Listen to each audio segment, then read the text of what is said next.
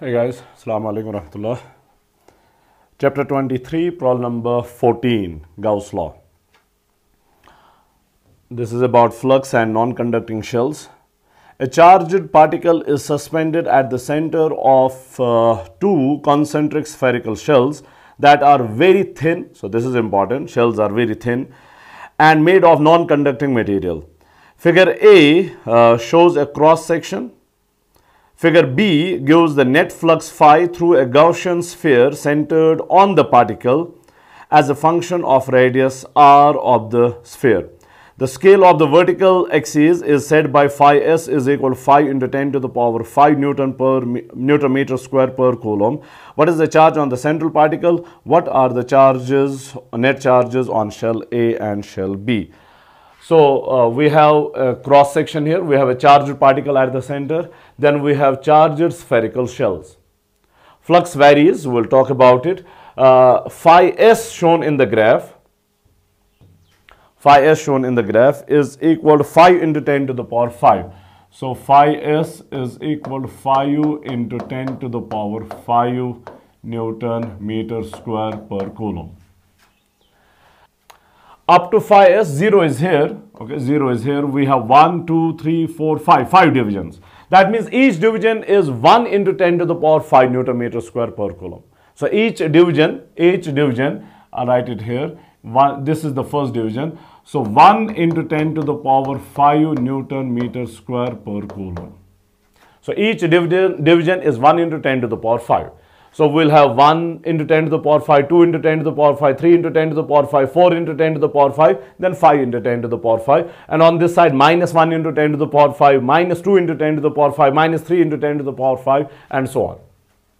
Now, what we need to understand here is this flux, this is flux through a Gaussian surface as a function of the radius. So we have a charged particle here, charged particle Q here. I can draw a Gaussian sphere like this of radius say R1, then another Gaussian surface here of radius R2, then another Gaussian surface here of radius R3. So what is flux through this one? What is flux through this Gaussian surface with a different radius? What is flux through this Gaussian surface with a different radius? So flux may vary with the radius, okay, because of the configuration given. Flux may vary through the Gaussian surface with the radius of the Gaussian surface. That is given here, okay, that is given here. Interesting point to note here is flux from 0 to say this point A, let's call this A, is constant, positive constant. Then from B to A to, let's call this B, is again negative constant. Then B onwards to whatever is again positive constant. So from 0 to A, it is positive constant, flux is positive constant. Means if you draw different Gaussian surfaces or different radii, from A to 0 to A, flux is same. Flux is same. And then from A to B, if you draw different Gaussian surfaces or different radii, flux is same. Flux does not change. Then from B to onwards, if you draw different Gaussian surfaces, flux is same. But every time you have a different value for the flux in these sections. Now, what is going on here? Okay, what is going on here? If I draw this, let's suppose this is having a charge of Q1, the central particle. If I draw a Gaussian surface, within shell A, okay, within shell A, I'll draw a Gaussian sphere. I'll draw a Gaussian sphere here. I may draw a Gaussian sphere here. I may draw a Gaussian sphere here. So these are different Gaussian spheres of different radii, but all of them are lying within A. Okay, all of them are lying within A. Now from Gauss law, we already know flux is equal to Q enclosed divided by epsilon 0. Q enclosed divided by epsilon 0. Now all these Gaussian spheres which I have drawn here, charge enclosed is Q1. Charge enclosed is just Q1, this particle here. If you consider shell 1 which I have drawn there, if you consider this shell here, if you consider this shell here, or if you consider this spherical shell Gaussian surface, all of them are enclosing the same charge Q1. If charge enclosed is same, then flux through them is also same. So flux for all these shells, spherical Gaussian shells, which I have drawn here, is same. That means that it's independent of their radius. But remember, I'm drawing all the shells within shell A, okay, within this non-conducting shell A. So that's why you see flux constant here, flux constant. So what we can conclude here is that shell A is having a radius of, let me use a different, is having a radius of A. Shell A is having a radius of A, because A onward situation will change. If I consider a Gaussian sphere, from A to B, I draw a Gaussian sphere here. This is a Gaussian sphere. I draw another Gaussian sphere here. Another Gaussian sphere here. Now, these Gaussian spheres are enclosing charge of the particle and charge of shell A. Let's call that charge as Q2. So, charge enclosed by these two shells is Q1 plus Q2. And both of them, yeah, you can draw as many as you want to between A and B. All of the shells which you draw here between A and B will enclose the same charge Q1 and Q2. If they enclose the same charge Q1 and Q2, then flux through them will be same. Flux through them will be same. Okay. So all the spherical shells you draw, all the Gaussian spheres you draw between A and B, flux is going to be same because they enclose the same charge Q1 and Q2. Q1 plus Q2. That constant is here. Remember, these shells were enclosing only charge Q1, so flux is different. These shells are now enclosing charge Q1 plus Q2, so flux is different but constant. Okay, but constant. Then if you draw any Gaussian sphere, outside here, whatever the radius, they will enclose the charge Q1 plus Q2 plus Q3, including the charge of shell B. So charge enclosure will be same, flux will be same, flux is same. Okay, flux is same. So this is to say that shell B is having a radius of B, because after B situation changes, after B flux changes. From 0 to A, okay, from 0 to A flux is constant, having this value. From A to B, flux is here. Then from B onwards, flux is here. Okay, so shell A is having radius A, shell B is having radius B, which are here A and B. Now we have to find out charges. Okay, we have to find out charges. Let's first consider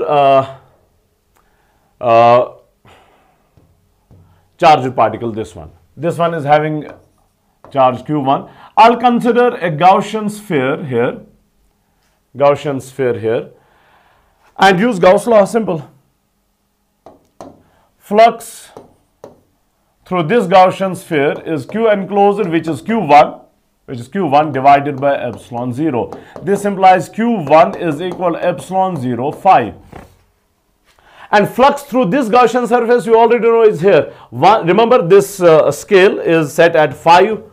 This is set at 5 into 10 to the power 5 Newton per coulomb, Newton meter square per coulomb, Newton meter square per coulomb. Is it plus 5 or minus 5? Plus 5, yes.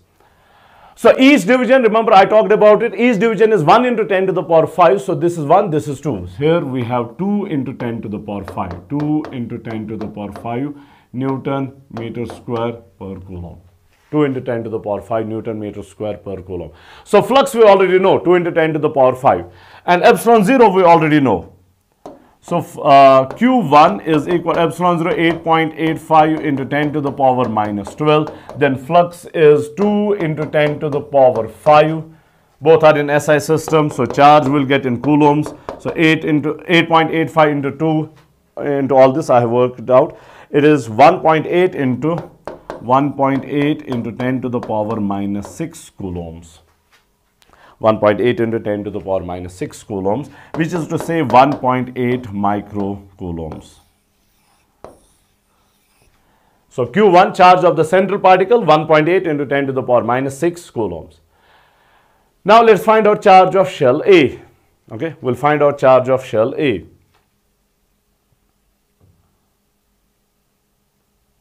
Okay, we'll find out charge of shell A now.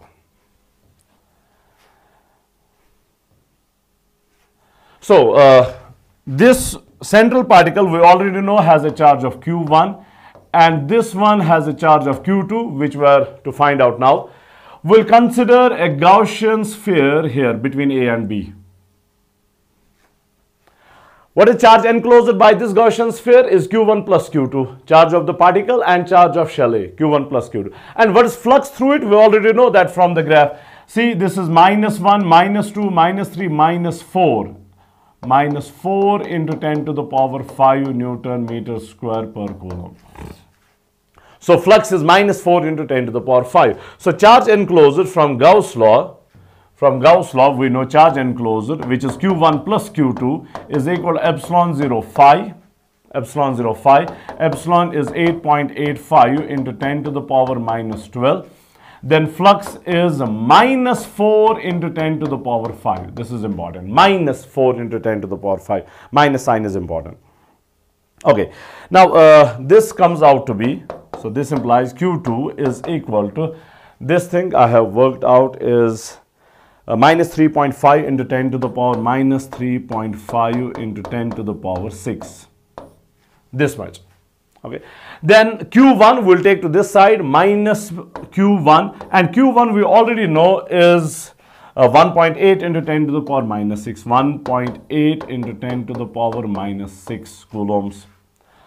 So -3.5 minus 1.8, this is -5.3 into 10 to the power, this is -6 coulombs. So this is charge of shell A, Q2, equal to -5.3 into 10 to the power -6 coulombs, Q2. Or you can write -5.3 microcoulombs. So this is charge of shell A. So we got charge of the central particle, we got charge of shell A. Now we have to find out charge of shell B. Okay, we have to find out charge of shell B. Again, same procedure, nothing different. We'll consider a Gaussian surface. We'll consider a Gaussian sphere here, concentric with the other ones.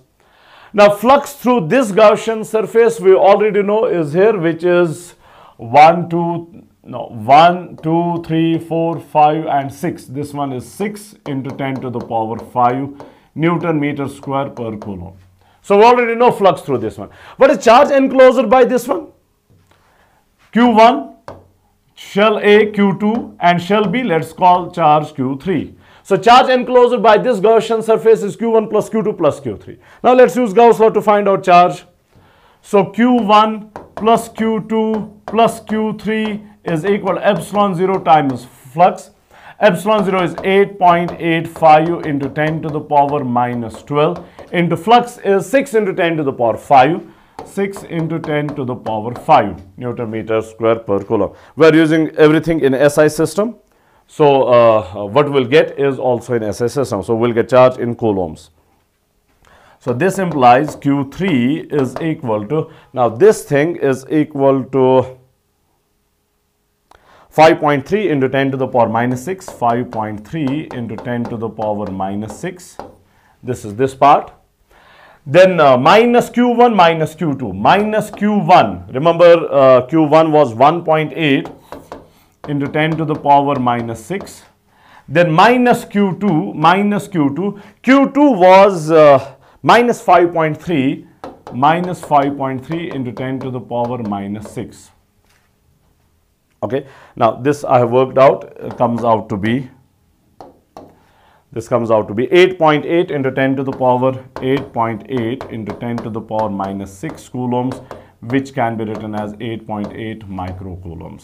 So this is Q3. Charge of shell 3.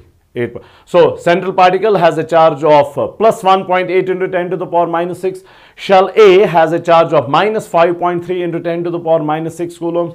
And shell B has a charge of 8.8 plus 8.8 into 10 to the power -6 coulombs. Fine?